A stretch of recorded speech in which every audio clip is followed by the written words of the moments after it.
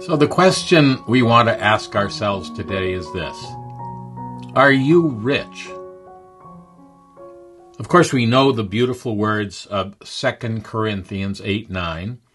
For you know the grace of our Lord Jesus Christ, that though he was rich, yet for your sakes he became poor, that you, through his poverty, might become rich. A little incident from my own life.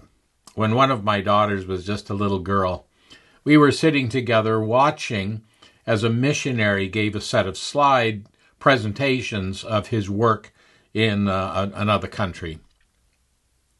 And she was just a little thing, and she leaned over to me at one point. She tugged my sleeve, and she whispered in my ear, "Daddy, those people must be so poor.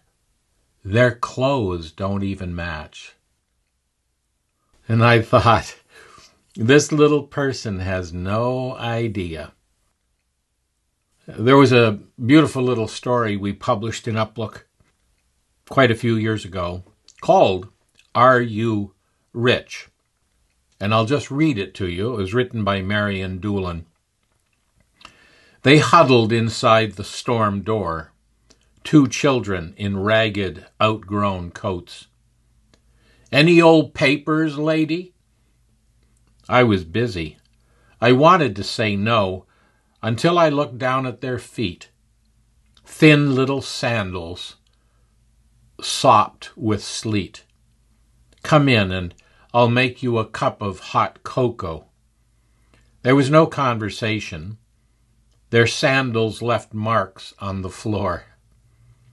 Cocoa and toast with jam to fortify against the chill outside. I went back to the kitchen to work. The silence in the front room struck me. I looked in. The girl held her empty cup in her hands, looking at it. The boy asked in a flat voice, "Lady, are you rich?" Am I rich? Oh no. I looked at my shabby slipcovers. The girl put her cup back in its saucer, carefully. Your cups match your saucers. Her voice was old with a hunger that was not of the stomach. They left then, holding their bundles of paper against the wind. They hadn't said thank you. They didn't need to. They had done more than that. Plain blue pottery cups and saucers, but they matched. I tested the potatoes and stirred the gravy, potatoes and brown gravy, and a roof over our heads. I moved the chairs back from the fire. The muddy prints of small sandals were still wet upon the hearth. I let them be. I want them in case I ever again forget how very rich I am. I spoke at the prison on Tuesday, and we talked about this very issue. How rich are you, Christian? Do you know that in this age alone, we have been given the full revelation of God in Christ? Moses longed to see God face to face, and all he was allowed was the afterglow while hiding in a crevice in the rock. But God came in human form, the full expression of the Godhead bodily. He was the outshining of God's nature, the express image of his being. And we saw God translated into human form so that we could understand. We have the complete canon of Scripture. No other age knew this. Abraham didn't have a Bible. Job didn't have a Bible. Joshua was given the Pentateuch. And even after the Bible was fully compiled in the early days of the church. People couldn't afford it. 70% of the Roman Empire were slaves. Just one scroll would be worth more than your whole Bible. And then the Bibles were chained in church buildings, in not the language of the people, but probably in Latin, the Vulgate. When people started actually translating the Bible into the language of the people, they were often burned at the stake for it, like Tyndale. It's only been in the last generation or two that we've not only had the Bible, but every possible translation and Bible help, atlases and concordances and Bible dictionaries at our fingertips. We can carry them around on our phone. We're going to give an account for that someday.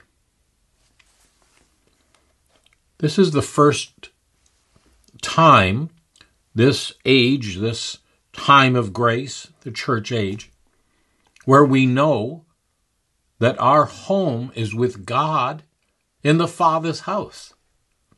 Back in the Old Testament, they thought about Abraham's bosom or being gathered to their fathers. They had no idea that one day Jesus would prepare a place for us in heaven to live with him forever.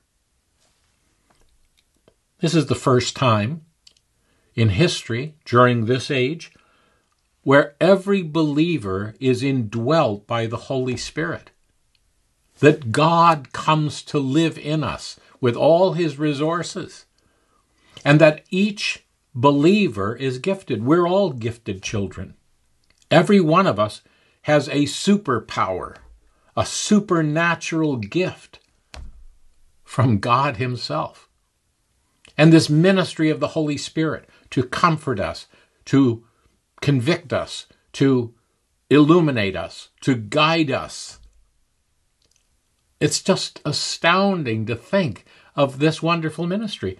This wasn't true in ages past. We have a universal gospel.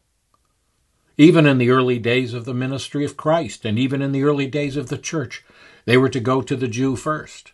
And it was only after the rejection by the Jewish nation that Jesus said, "Go into all the world and preach the gospel to every creature."